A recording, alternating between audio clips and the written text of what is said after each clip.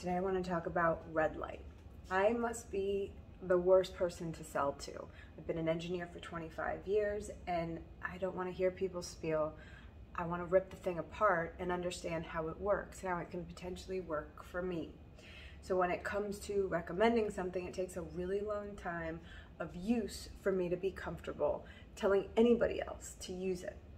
I've been using red lights for 10 years. So at this point, I feel I'm comfortable strongly sharing what I feel works, what has worked for me, and what can potentially work for other people. This is an example of a red light that you can take with you, you can plug it in. It has the things that you want to look for. Airflow. If you don't have something that is designed in a way where it's removing the heat that it's causing, it's telling you, A, it's not powerful enough, and B, it wasn't designed by people who are well-versed enough in the technology to understand the kind of heat that it's going to generate when it's doing its job. The red light that I use most often is actually about 4 feet long and it's on a stand, and I use it before I go to sleep every night because that's when our circadian rhythm is aligned to repair. So our body typically would see red light in the sun when the sun is going down. That signals the melatonin to release and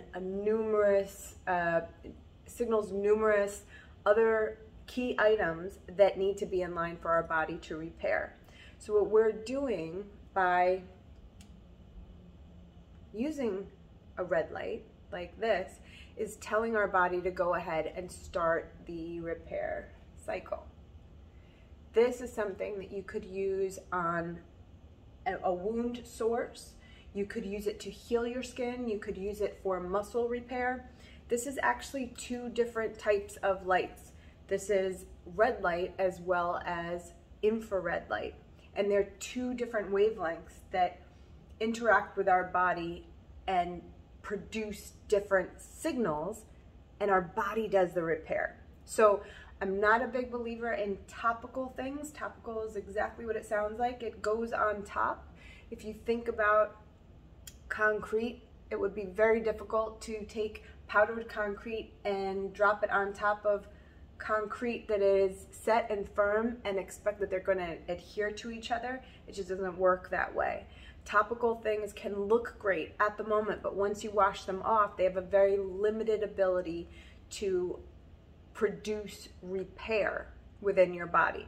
Now, there are absolutely oils and creams and things that you can put on your skin that make your skin look great, but your body has to accept it and put it into the repair cycle for it to be a continual thing. Otherwise, it's going to last as long as you keep putting that thing on top of your skin. So one of the things that I love about red light and the types of technologies that I seek to employ in my regimen is that it actually gives the signal to our bodies. When our body sees the light, what happens is the mitochondria get excited. They start to produce more energy. And within that cycle, what happens is more ATP is created. And we need ATP to do things like produce muscle and utilize our energy and perform work. How does that relate to a beauty regimen? Well, whether you're an athlete or whether you're interested in the anti-aging aspects of how, let's say, red light could help tighten your jawline or your neck, or help your muscle repair happen faster, or maybe reduce the wrinkles around your eyes or your forehead. Well, what happens is the mitochondria now are working harder because this light tells them, make more ATP. What happens then is that process interacts with our vitamins, what we've absorbed. So if you notice when you go away and you're getting more vitamin D, it feels like you just look a little healthier, maybe your lips are fuller, maybe your skin feels a little bit more plump and elastic. Well, that's the vitamin D and the calcium and the chain of absorption that needs to be present for your body to look healthier and feel healthier. And sometimes we notice that right away and it feels like it's that sun-kissed glow. Well, a lot of that is happening here, but without the UVA and the UVB.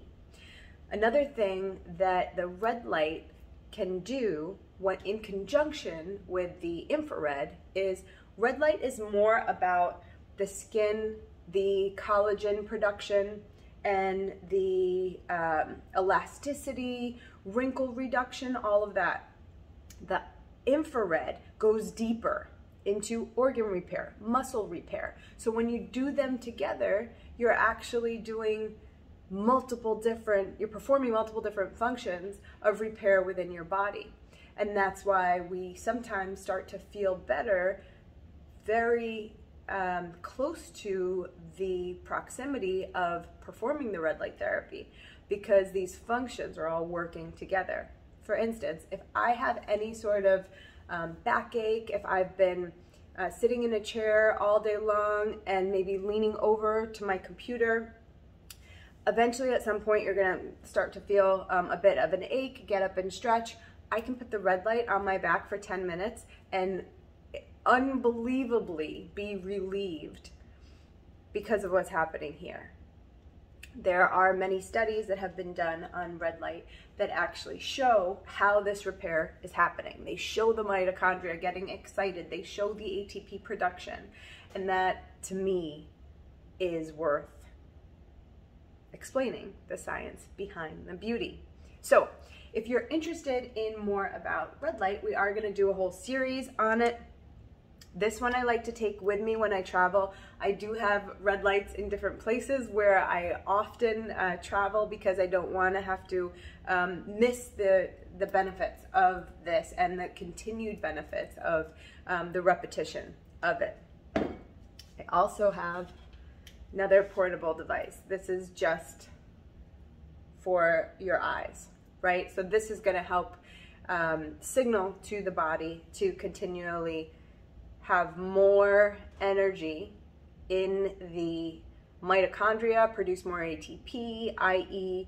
now where you have wrinkles and loss of elasticity and loss of collagen, this is helping with that.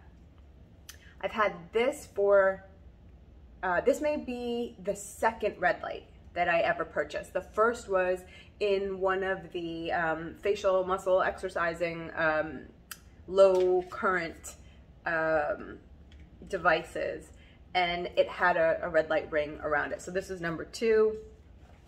This came pretty far down the line, and this is a little much. Really, it is. When you put it on, it's a little much.